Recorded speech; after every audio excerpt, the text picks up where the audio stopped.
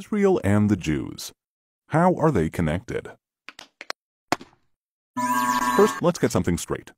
Judea, Canaan, Holy Land, Zion, Israel, all are names for the same tiny piece of land. It's a country so small its name doesn't fit inside it. A bazillion years ago, Abraham, a nomadic visionary with a thin resume, has a hot idea for the first Israeli startup, a belief in one God. Needless to say, his stock tanks. Abraham persists, and when he's not persisting, he's begetting. His offspring moved to Egypt because there are jobs, food, and beautiful beaches there, sort of an early Miami. But there's a snag. The jobs don't pay, and the hours are murder. The Egyptians enslaved the Israelites for hundreds of years until Moses, a great leader with a questionable sense of direction, unenslaves them and returns them to Canaan. En route to Canaan, the Israelites constantly bellyache. Tired of their whining, Moses climbs Mount Sinai. He becomes the first human to download data from the cloud to a tablet and returns with the 10 Commandments, a moral code to share with the world. Wow, thanks. The 11th commandment, thou shalt not bitch, does not make the cut. Once in Canaan, the Philistines, a people of Greek heritage, not to be confused with today's Palestinians, are the Israelites' fiercest enemies. One day, a huge son of a bitch named Goliath challenges the Israelites to a winner-takes-all match. The smart money is on Goliath, but he is whooped by a diminutive shepherd sharpshooter called David. #Israelites for the win. The Israelites anoint David king, who makes Jerusalem Israel's capital. Yep, that's 1,000 years BC. The UN immediately condemns this as an immoral and irresponsible act that is meant to provoke the Palestinians. Not really. There was no UN, and 3,000 years would go by before the Palestinians would try to usurp this land. David's son Solomon builds the temple in Jerusalem. The temple has a good 400-year run playing to packed houses until the Babylonians destroy it. Most of the Jews are forced into exile. After 50 years in exile, the Jews are liberated by the Persians and are allowed to return home. They build a new temple atop the ruins of the first. Then Alexander the Great, a great Greek king and, you guessed it, another invader, destroys Persia and takes over Judea. The Jews and Alexander's heirs get along great until another Greek king, Antiochus the not-so-great, says, "Enough with the one-God thing. All hail Zeus and friends." The Jews revolt and clobber the Greeks. Antiochus amasses a huge army and threatens the Jews. The Jews send a reply, "Fight me. We did not take any foreign territory. We merely recovered our ancestral lands." The Jews prevail and rededicate the temple. But how long can a good thing last in this neighborhood? A century later, Rome is at the gates and Judea becomes its vassal state. A Jewish baby named Jesus is born in Bethlehem. Jesus has new ideas, but he's accused of sedition. The Roman prefect sentences him to death. The new Jewish sect grows and becomes Christianity, which gives the world the gifts of bacon, eternal salvation, and a whole new set of books. The Jews tire of the Roman rule and finally say, "Enough already." They revolt against Rome. The Romans demolish the Jewish rebels, and for good measure, and for absolutely no good reason, also pillage and demolish the Second Temple. 60 years later, the Jews ask for a rematch and beat the crap out of the Romans. The Romans send in the big guns, who ironically have no guns, and beat the crap out of the Jews again. The Romans take 2 out of 3. #not winning. This time, the Roman emperor decides to be a real pain in the butt. He scatters many of the Jews throughout the Roman Empire, and in the first of very many deliberate falsifications of history, he changes the area's name to, wait for it, Syria Palestina, after the Greek Philistines who became extinct 800 years earlier. So Palestine was not a people. It's a made-up name the Roman emperor maliciously attached to Judea, Israel, the land of the Jews. We'll get back to that later. Answer this. The Jews are occupying Palestine. True or false? Or bullshit? It's bullshit. The Jews are the aboriginal people of Judea. Like Greeks in Greece, Native Americans in America, Chinese in China, Jews can't occupy Judea. The quiz is over, and so is Rome. Karma sucks. With much of the Jewish population scattered, Muhammad, a charismatic leader, appears in what is now Saudi Arabia and unites diverse nomadic Arab tribes under the banner of Islam. After Muhammad's death, his followers conquer the land of Israel and build the Al-Aqsa Mosque atop the ruins of the first and second Jewish temples, Judaism's holiest site. Next up, the Dark Ages. Not a good time to be Jewish. The Middle Ages. Still very dark. Jews take the rap for the Romans' killing of Jesus and are subjected to random killing sprees, mob riots, expulsions, and monstrous persecution. Christian crusaders spend years trying to conquer Jerusalem from the Muslims. As soon as they succeed, they promptly begin to slaughter the Muslims and the Jews. Next, this total Kurd Saladin takes Jerusalem from the Crusaders. Oh wait, write this down. Saladin is not an Arab. He's a Kurd, born in today's eastern Turkey. Palestine is still just a misnamed geographical area. If some peddler of an alternate reality tells you that there was an independent Palestinian state or kingdom or whatever, you can politely ask him, what borders did it have? Who ruled it? From when to when did it exist? The squirming to try to explain it will be illuminating. Food for thought. If Palestine were some ancient Arab country, they probably would have had a different name for it. Just as there are Arabic sounds with no equivalent sounds in English, in the Arabic alphabet, not a single Arabic word has the P sound in it. Google it. Knock knock. Who's there? It's the Ottoman Turks. Their turn to conquer the Holy Land. They rule corruptly and peacefully for 400 years. So what happened to the Jews? Despite all attempts to eliminate, exterminate, exile, and forcibly convert the Jews, they consistently and continuously maintained a presence in the land of Israel. Jews from almost every country under the sun, in ghettos in Poland, under the Inquisition in Spain, and in concentration camps across Europe, focus their prayers on Israel, the only place where they have been able to do what every nation does, construct their own society according to their own ideals. Ready for a question? Okay. Jerusalem is just as sacred to the Muslims as it is to the Jews. True or false? 5 Pinocchios. Jerusalem is mentioned over 800 times in the Bible and 0 times in the Quran. 0 as in zip, nada, nil, not even once. Feel free to fact check. From its first days under King David, Jerusalem has served as the capital of only one nation, the Jewish nation. The 1880s see increased immigration of Jews returning to their ancestral homeland. The malaria-ridden swamps are drained and agricultural communities thrive in the once barren hills. The 19th century. Revolutions and reforms are in the air. Nations crave freedom. The Jews around the world feel it's time. A journalist named Herzl founds a Zionist movement for the return of Jews to their homeland. As more Jews come to the Holy Land, the resulting economic boom attracts Arabs from as far away as Algeria and Syria. A quick quiz. The Jews are not a nation. True or false? The Jews are the only nation on earth that inhabits the same land, bears the same name, speaks the same language, and worships the same God that it did 3,000 years ago. You can argue with a taxi driver in Tel Aviv about which route to take using the same language that Moses used to lead the Israelites out of Egypt. World War I is over. The winners hold a conference in San Remo, Italy, called, for the lack of a more original name, the San Remo Conference, to redraw the map of the Middle East. They create new borders and new countries. An area approximating present-day Israel plus Jordan is given to England. Their assignment and sworn task is to establish thereon a national home for the Jewish people. There's no mention in the document of granting land to any non-Jewish entity. The plan is to give the Jews back the land taken from them by an endless string of empires. The plan is ratified unanimously by the League of Nations, today's United Nations. The Brits waste no time in screwing the Jews. They welch on their promise and give more than 3/4 of the territory to Abdullah, a Saudi prince, for another brand new Arab state called Transjordan. Maybe they mistook Abdullah for a Jew. As to the rest, guess what? Of all of the new borders and new countries created since World War I, the only area that is referred to as occupied by some and disputed by others is that tiny piece of land allocated to the Jewish people. All other decisions are considered binding by most of the world. To prove their claim to the entire land of Israel, the Arabs launched terrorist attacks against the Jews. Now, by this time, everyone living in the area called Palestine is called a Palestinian. This includes all the Jews, Arabs, Muslims, Druze, Christians, and a camel named Benny. In Europe, the satanic Nazis are dedicated to exterminating all the Jews. Jews everywhere fight on the side of the Allies. The Central Arab leader, the Grand Mufti of Jerusalem, meets with Hitler, and he's not there to talk about buying a summer home in Bavaria. 6 million civilian Jews, including 1.5 million Jewish children, are exterminated before the Nazis are defeated. But we digress. The land of Israel does not belong to the Jews as compensation for their suffering. It is theirs by indisputable aboriginal rights derived from their indigenous birth and uninterrupted presence for over 3,000 years. The Holocaust is over, but Arab attacks against the Jews of Palestine continue. Now, an actor who has disappeared 2,000 years ago comes for an encore, the armed and proud Jew. The Jews in their ancestral land of Israel establish armed organizations to defend themselves against Arab terrorists. When the British government closes the ports of Palestine and locks the Jews of Europe together with their exterminators, Jewish militias fight to expel the despicable Brits from the land of Israel. I say. After endless, fruitless peace talks to try to get the Arabs to accept any Jewish homeland in Israel, the British have had enough. They peace out and dump the problem on the newly created UN. The UN decides to divide the remaining small territory into the first Jewish state in nearly 2,000 years, a 22nd Arab state, and a third significant area that includes Jerusalem that would be internationally controlled. By 2021, the world is blessed with 56 Islamic countries, over 100 Christian majority countries, and one tiny Jewish state. So that you understand, the entire territory allocated to the Jews is about the size of Connecticut. Today's Israel is slightly larger than New Hampshire.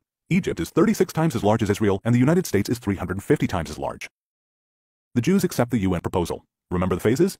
That's your land. Okay. No, actually, that's the only part you get to keep. Okay. No, as a matter of fact, this is the only part you get. Oy vey. The Arabs reject even this plan, vowing to push the Jews into the sea. Having a massive numerical advantage, 5 Arab states, each with a standing army and a total population of over 30 million people, attack the newborn state of 600,000 Jews. It's David versus 5 Goliaths. 1,000,000 to 1 shot comes in. David wins again. Israel repels the attacks and declares its independence. 711,000 Arabs flee from Israel. 156,000 Arabs choose to stay and are brutally given Israeli citizenship and civil rights. 850,000 Jews are driven out of the surrounding Arab countries. Jordan annexes the West Bank, including the holy sites in Jerusalem. They sack, loot, pillage, and desecrate every synagogue and Jewish cemetery in its territory. Egypt claims Gaza. Despite total Arab control of the West Bank and Gaza from 1948 to 1967, the Arab world does not establish a Palestinian state there. Do you get this? They have total control of the so-called occupied territories, and they don't create a Palestinian homeland. Time to test you. Israel is an imperialist country. True or false? Let's look at this ruthless empire. Let's look at how Jews take over the world. Oh, just a moment. The green part is Muslim countries. Look how they conquer the world. Just a moment, let's get closer. If you squint a little, you can see those colonizers. Let's tell the world that if they only give us a little more of their land, there will be peace. There's a sucker born every minute. But now, Israel commits the most horrific racist genocide of all times. From the 156,000 Arabs that decide to stay in Israel after the war in 1948, only 472,000 are left by 1972, and a mere 875,000 by 1990. And wow, this just in, only 2 million Arabs are left in Israel by 2021. Guess how many Jews are still in Arab lands? Hint, in most Arab countries, the number is so small a centipede could count them on his legs. Fast forward a couple of wars to 1964. The Arab League creates the Palestinian Liberation Organization, the PLO. They mobilize the local Arabs, indoctrinate them with hatred towards Jews, and unite them for the first time in history as the Palestinian people. Mazel tov, a nation is born, the Palestinians. Article 24 of their charter states that the Palestinians have no claim to the West Bank or Gaza, which were under the control of Jordan and Egypt respectively. Their charter calls for the total annihilation of the State of Israel. 3 years later, Israel liberates Gaza and the West Bank, and the Palestinians immediately amend Article 24. The stubborn Israelis refuse to be annihilated and are subjected to constant terror attacks continuing to the present day. Pop quiz. The terror is a result of the occupation. True or false? Trick question. What occupation? There is no occupation. Judea, Israel, is the land of the Aboriginal Jews. Their indisputable connection to their ancestral homeland is undeniable. It's in the archaeological evidence, the historical record, and the genetic analysis. Arab terrorism started about 50 years before what uninformed people call the occupation, so that can't be its cause. Is it retaliation by anticipation? And then there's this war that lasts 6 days. It starts when the Egyptian army moves towards the Israeli border, and Egyptian President Nasser boasts, "My army will destroy the Zionist entity." 6 days later, Israel crushes the 4 Arab armies that attacked it, conquering the Sinai Peninsula, including Gaza from Egypt and the Golan Heights from Syria. They liberate the so-called West Bank, including the old city of Jerusalem, from Jordan. After almost 2,000 years, the Israeli flag is raised over the Western Wall, a remnant of the Jewish temple, where members of all religions can now pray freely. Since it was built by King David, Jerusalem has been attacked 52 times, besieged 23 times, ransacked 39 times, destroyed twice, rebuilt 3 times, and captured and recaptured 44 times. 3,000 years later, Jerusalem remains the indivisible capital of Israel. No country's birth certificate is more legitimate than that of Israel. Pop quiz. Israel is rich and the Palestinians are poor. True or false? Mostly true, but why? Have you ever wondered where all the money donated to the Palestinians go, or how Yasser Arafat, the PLO's first president, became the first Palestinian billionaire? No clues needed here. The Palestinian Authority, to this day, uses the foreign aid it receives to pay over $345 million a year to convicted terrorists and their families. After another failed attempt by the Arabs to destroy Israel, a peace agreement with Egypt is signed, then with Jordan, and more recently with African and Gulf states. It just goes to show, when Israel has a partner for peace, it doesn't take long for peace to materialize. Pop quiz. Israel is an apartheid state. True or false? Hogwash. Over 20% of Israelis are Palestinians, with full and equal rights. Among Israeli Palestinians are doctors, Supreme Court justice, generals, a Miss Israel, and members of parliament. The Arabic language is recognized under special status in Israel. Palestinians in Israel are freer than in any Arab state. Does that sound like apartheid? You call it. The Palestinians demand a state of their own, clean of Jews. That's because they hate racists. What is it about world leaders that they are comfortable with the concept that if it's a Jewish territory, the rights of the Arabs must be respected, but if it's a territory for the Palestinian state, it must be free of all Jews? What gives? In 2005, in a thunderstorm of irony, Israel commits ethnic cleansing. It forcibly relocates the entire Jewish population of Gaza, over 8,000 people, creating something that no other civilized country would dare do. With hope for peace, they hand over the entire area to the Palestinians without a single Jew in it. The gratitude is instantaneous. Rockets start flying into Israel. Instead of building Gaza into a thriving, peaceful society, it becomes a terrorist base hell-bent on destroying Israel. So deep is the Palestinian hatred of the Jews that in order not to be seen as taking anything from them, they demolish an extensive infrastructure of greenhouses purchased for them by American donors and which provided thousands of jobs. Here's a present. It's a quiz. Gaza is a huge concentration camp. True or false? It's a big fat lie. The most common medical condition among Gaza's women is obesity. Not exactly the usual concentration camp malady. It's true that to protect Israeli civilians they can't cross into Israel, but they also share an 8-mile border with Egypt, a Muslim state. Why is it that only Israel is accused of not letting them out? Why don't their Muslim brothers allow them to pass through Egypt?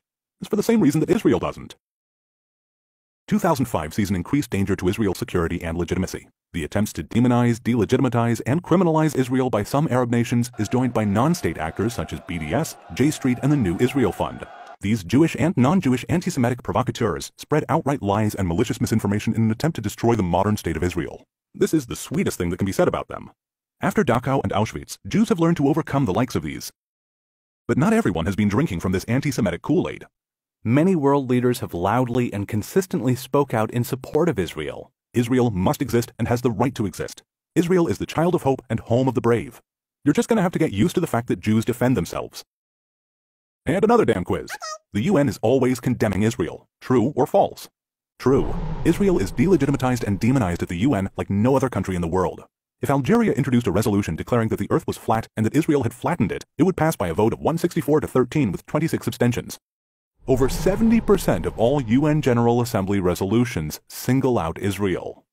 Criticizing Israel politics is not anti-Semitic. Disproportionately criticizing and demonizing Israel is anti-Semitic. When Israel expels 12 Palestinian agitators, the UN goes ballistic with condemnations. Kuwait and Saudi Arabia expel 1 million Palestinians after the Gulf War, and it's not even put on the UN agenda. Palestinians claim that the key to solving all the Middle East problems is the resolution of the Palestinian-Israeli dispute. If the pure force of repetition would make it true, then this claim would rank right up there with Newton's laws. A Sunni Muslim detonates a car bomb in a crowd of Shiites. In revenge, a Shiite Muslim blows up a sacred Sunni holy site. 1 million dead in the Iraq-Iran war. Bashar al-Assad uses chemical weapons on his people.